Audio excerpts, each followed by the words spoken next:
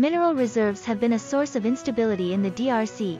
DRC NGOs during the Mineral Resources and Hydrocarbons Week in Kinshasa held between November-December 9, 40 NGOs are stepping up the fight against the plundering of DRC's vast mineral deposits, explicitly targeting China and Russia as threats to Congo's people interests. The NGOs are under the Civil Society Action Group for the Protection, Monitoring and Citizen Control of Natural Resources in the Democratic Republic of Congo. In a letter addressed to Secretary of State Antony Blinken and Treasury Secretary Janet Yellen, the coalition appealed for tough support from the U.S. to counter what they consider the takeover of the country's vast mineral resources deposits by China and Russia, both labeled evil actors in the letter seen by Bird Story Agency. The letter is dated December 16, 2022, only 2 weeks after the coalition convened a Mineral Resources and Hydrocarbons Week in Kinshasa and only 2 days after President Felix Tshisekedi met with his U.S. counterpart Joe Biden at the White House alongside other African leaders. The letter was co-signed by 40 civil society personalities representing their respective organizations. Mineral reserves have been a source of instability in the DRC. With more than 2 million square kilometers,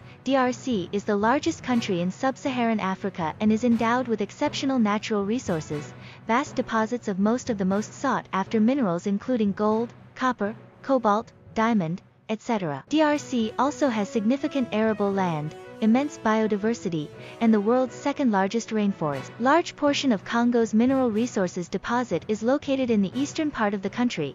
Unfortunately, DRC population has not benefited their country's vast wealth.